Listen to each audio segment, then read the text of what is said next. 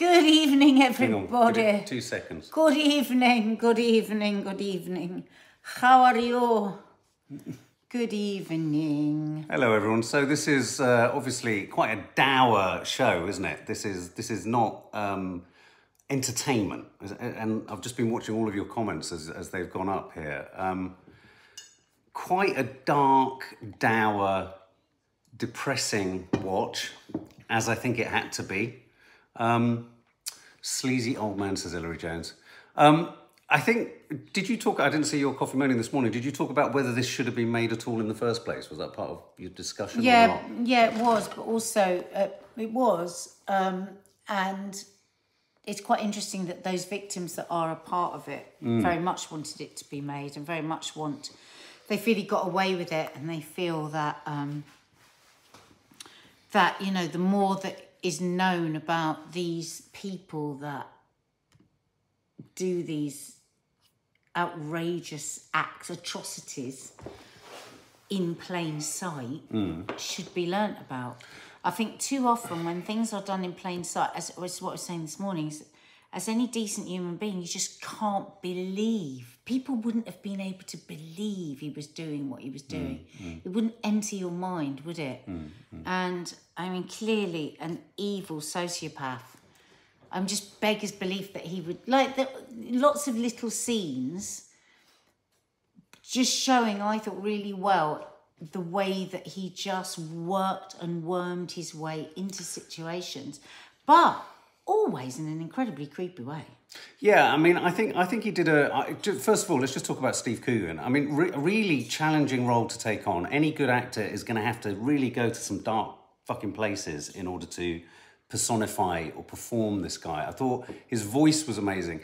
There was a weird aspect to him, which I seem to remember from Jimmy Savile when he was alive, where he was incredibly one note. He was incredibly monotone. Everything he did, he stayed at a level. And I think it was weird because I felt the whole show, you could say, suffered or struggled under the duress of how he was so flappable. Well, not only unflappable, but he was so sort of unemotional and impassive in everything. And like he stayed... all sociopaths. Yeah, like a sociopath. And so that, in a sense, really holds you at arm's length. And I was kind of reminded of how he would kind of go into that sort of jokey, you said his physicality of how he'd walk and how he'd kind of kiss women up the arms and all that kind of stuff. But I was struck by how undramatic I thought the whole thing was. And I think the BBC, just quickly on the making of this, are caught in a bit of a difficult situation with making any drama.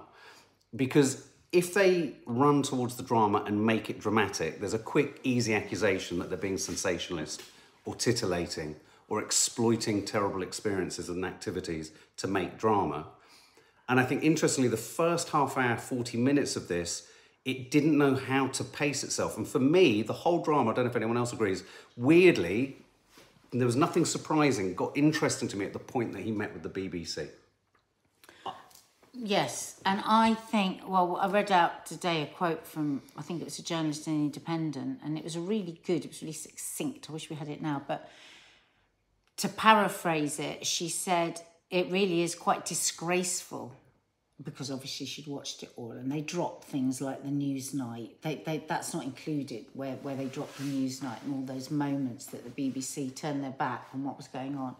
So there is something really disgusting about the BBC making money out of this beast, this monster that was protected in many ways for so many years, and then to just not add in where they had dropped the ball. Do we not know? I mean, and does this person say that doesn't happen in any of the further episodes? They've watched the whole series. Well, they dropped the whole story about them cutting the Newsnight, where all was going to be revealed in 2011. Right.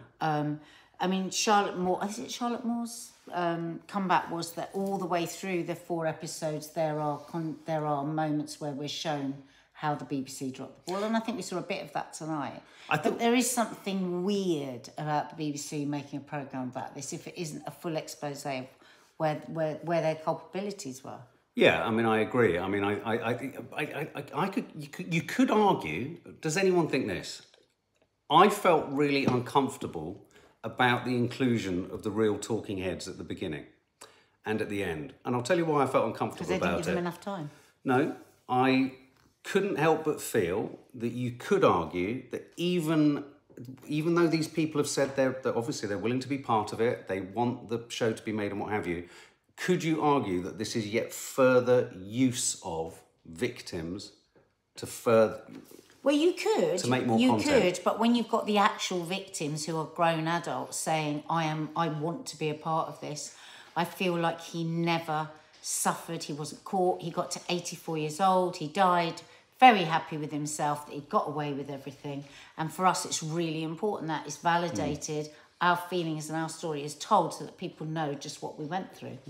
Because there's always with victims of, you know, as most often with victims of sexual assault, there is a long period of time, and sometimes people go to their deathbed with it, of keeping silent, of hiding their own completely unnecessary shame. You know, no victim should ever feel shame. And also for the sake of family and friends and work colleagues, and in fact, the assailant, they have to keep quiet for so many different reasons. So I think sometimes, and every victim is different, to have the chance to really tell the story is actually quite soothing for them. Faith Goodman asks a really good question. I'd be really curious to know that scene in the BBC when you've essentially got commissioners all chippering around talent, and I hate to say it, but for me, what was really struck me about that scene with the commissioners and controller, entirely not dissimilar to how they are now around talent. I mean, you know, when you feel you're sitting upon talent, there is that sort of frenzy of excitement and have you got the right person and breaking someone in. I mean, it was interesting to have Jimmy Savile at this point in his career, seeing him as actually this maverick, you know, this kind of almost avant-garde, wasn't he? He was doing something with the youngsters that was considered hip, cool. He was connecting with the kind of whole clientele. Follow me like the Pied Piper. Exactly. And I thought that scene was interesting. But it'd be interesting to know whether, like, the woman that was in that scene, are they rewriting in any way the extent to which there was always someone who was having a sort of, you know, an arched thought about them? Yeah, she was placed in there, wasn't it? Yeah. Well, I'm trying to tell you, wouldn't touch him with a barge pole. We've heard from Luxembourg, he's a bit of a weirdo, a bit of a creep, overbearing, horrible man. And I wonder if the same thing was happening with the guy. That's the BBC giving the tick of saying that there were some of us that knew what was going on. But I also wonder whether a similar thing was happening with the porter or the guy at the hospital too. You know, he was the one clearly suspicious, he's feeling a bit... What did we think of Steve Coogan, generally? I mean, the voice was amazing, the mannerisms were amazing. I thought he was chillingly like him, didn't you? He was chillingly like him, but I think I agree with you that we were falling between two stools where the BBC want to dramatise it and yet they wanted no drama in it. Yeah. So what you got was... That's precisely what I didn't really hear from the victims. Sorry, they got a couple of lines at the beginning, whereas when I was reading about it this morning, it was saying every episode starts with the victims and that's very important, and the victims were a very important part of Steve Coogan agreeing and all of that. And I don't think we didn't get it enough. No, except of course all the people that we saw was then revealed that it was the people that we heard right at the beginning. I think when they cut it about, I think it was about half an hour through, they cut to the archive to remind us of his fame and how he was, certainly when Savile got his hair bleached and all that kind of stuff. I thought that was a really good and salient moment to kind of remind us of the archive. I personally wonder whether they should have gone more docudrama on this. I think maybe it just felt like a drama to me, with a sort of literally a bit of salt and pepper of documentary. No, I agree. That's what I'm saying. I mean, I think it would have benefited a lot. I think basically for me right now, it's not dramatic enough to even achieve the thing that they're arguing they're trying to achieve by making it. No. It's like you either make a drama or you don't make a drama, and they are hesitantly, and even in the performance, the scenes are slow. It's leaden, because of course, imagine approaching a scene about Jimmy Savile and going, oh, I think we need to speed this up and make it more interesting. That in and of itself is a brutal choice, isn't it? Karen Euler says it's drama series that will increase ratings, not because the BBC are caring. Interesting. Lee, Savile had a strange relationship with his mother. That was interesting to me, yes. Very strange. I tell you the other thing that's just really interesting from an expectation point of view. You know, when you see like any kind of crime series or series about sort of like serial killers and what have you, there's usually an aspect to it where you know that they're going to get caught. This is one of the weirdest stories in that not a single thing comes to light in his life. So you're watching this knowing he's never going to get caught or brought to justice. So which is weird. kind of curious, isn't it? He's going to get away. He got away with all of it. Could you argue he's just going to get away with it again? Horrible. Yeah. Anyway. Really horrible. We will be watching, obviously, more. I would share your Oedipus complex, says Anne-Marie Lucker. Yeah, I am wondering that.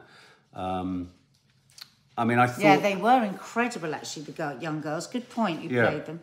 They really were. They got us just all so shivering for them.